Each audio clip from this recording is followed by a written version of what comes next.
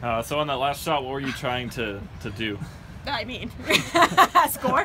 Yeah. I mean, I've actually been practicing ripping for the 8-meter all week, so it's actually funny that I was put in that situation. I was practicing with my sister, Shannon. I'm supposed to give her a shout out.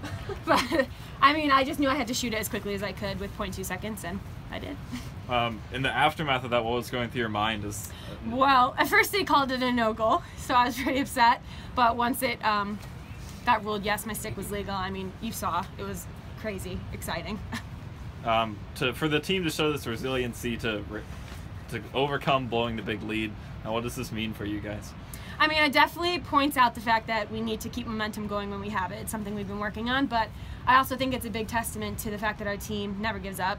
I mean, most teams with 40 seconds would have called that a loss, but we wouldn't, and I think that's just a huge testament to what we're all about.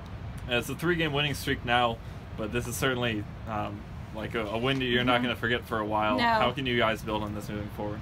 I mean, as exciting as it is, it's just one win. We have a lot of games left. We have a lot left to do this season, so I mean, we'll enjoy it for an hour or so, but then we have a big game coming up Sunday that we got to get back to. So starting on the end of regulation, what was where were you in that play, moving the ball down the field, and what was going through your mind in those final seconds?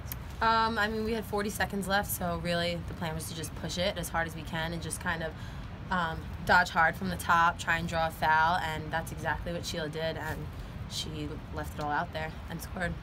And then on the winning play in overtime, what was the setup there, and then when you got the free position, what was the plan? That was just a normal play that we usually run. I saw an opening, so I went in, and in our scouting report, they foul pretty hard, so I went in, took the chance, and then got an 8-meter and just put it away.